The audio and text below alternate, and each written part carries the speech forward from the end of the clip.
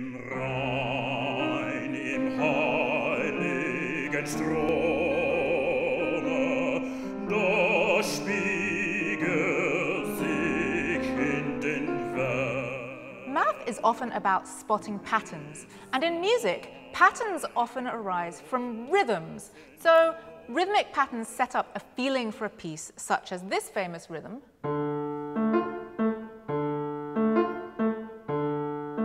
from Bizet's Carmen.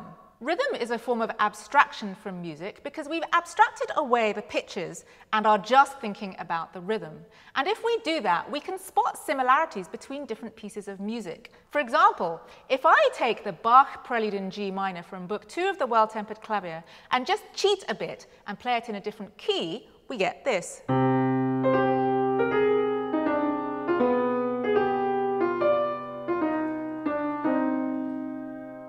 We can now hear that it's very similar to this piece by Schumann. Im Rhein, im heiligen Strome,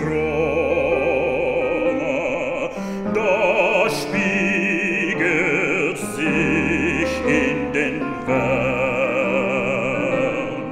mit seinem. This rhythm is called a dotted rhythm because when we write it in music notation, it has a dot on the first note to show that the first note is longer than the second note.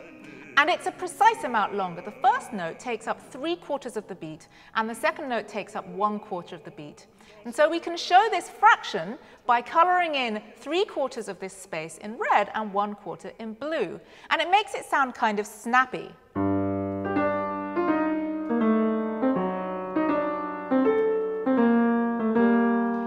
If we used a different fraction, such as 2/3 and 1/3, here's what the picture would look like, with 2/3 of the space in red and 1/3 in blue.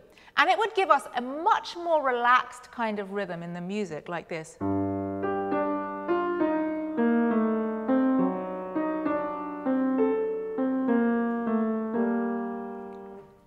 Composers often use those thirds, or triplets as they're called, to give a more relaxed feeling, often in some kind of lullaby, such as in this piece by Wagner.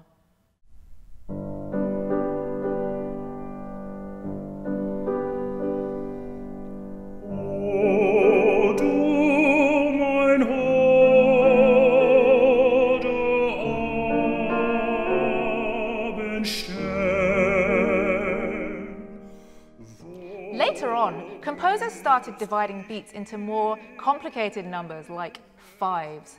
Chopin is one composer who loved using fives. In this nocturne, it starts just using 2s and 4s as normal.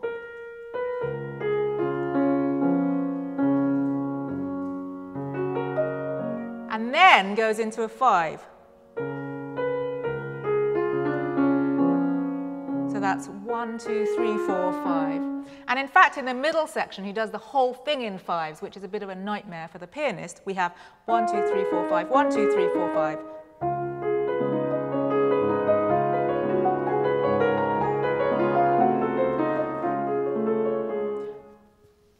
Five is a prime number, which means that we can't divide it into smaller parts, and it kind of obscures the sense of rhythm in the piece, which is often why composers use it to give a more hazy, dreamy sort of feeling. So it turns out that different fractions give us different feelings in music. Who knew that fractions could give us feelings?